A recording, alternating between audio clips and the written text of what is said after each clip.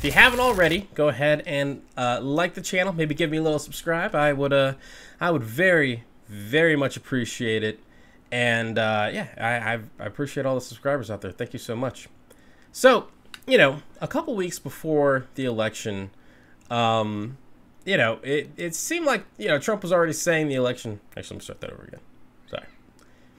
Hey, if you haven't already, go ahead and like the channel. Maybe give me a little subscribe. I would very, very much appreciate it. So for weeks before the election, Trump was already saying it was going to be rigged and stolen by the Democrats and their fraudulent mail-in voting. You know, he was looking at the polls and thinking ahead and, you know, trying to figure out, you know, what do I do if I actually lost the election? How do I undermine this thing? You know, that's right. Trump's kind of been planning this the whole time.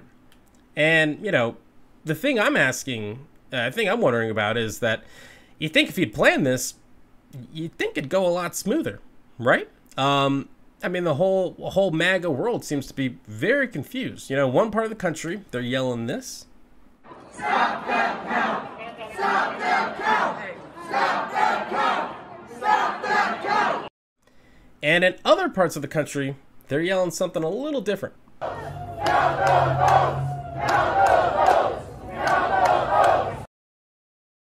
And now, if it seemed like they were a little confused on, you know, the direction of the campaign and what they should be doing now, it's only gotten worse.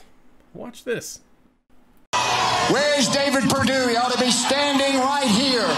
Those two people want your vote, then they ought to tell you what we're telling Brian Kemp. Get a special session of the legislature now. Do not be fooled twice. This is Georgia. We ain't dumb. We're not going to go vote on January 5th in another machine made by China. You're not going to fool Georgians again. If Kelly Loeffler wants your vote, if David Perdue wants your vote, they've got to earn it. If Kelly Loeffler and David Perdue do not do it, they have not earned your vote. Don't you give it to them. Why would you go back and vote in another rigged election? For God's sakes, fix it. Yes, why would you go back and vote in another rigged election? Gotta fix it. Now, Trump supporters are trying to stop the steal, are now demanding that their Republican voters refuse to participate in another rigged election and not vote for Kelly Loeffler and David Perdue in next month's runoff.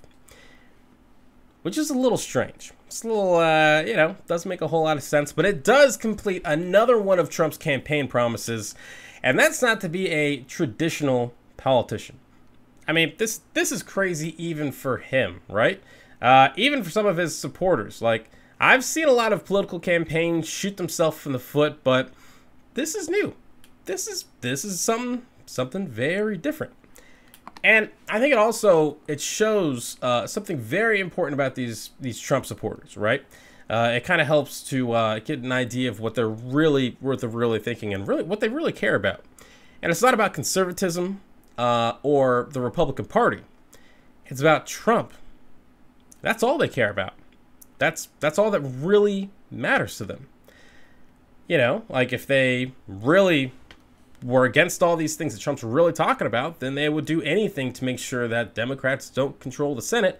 But no, it's really about keeping Trump in office. That's what they really care about, right? And so yes, Republican Trump supporters, stay home. Don't vote. Stop the steal before the steal, right? And give Joe Biden that Democratic Senate that you all claim to be so worried about. But hey, you know, let me know what you think, right? You know, leave me some comments. I'm sure there's a couple folks out there who maybe disagree. It's funny, I've noticed I've gotten a lot of negative comments for a couple videos where I'm talking about Trump and the election and all this stuff. It seems like conservatives are a little mad about something. Hey, what's going on, everyone? Thank you so much for watching Citizen Pete. I really appreciate it.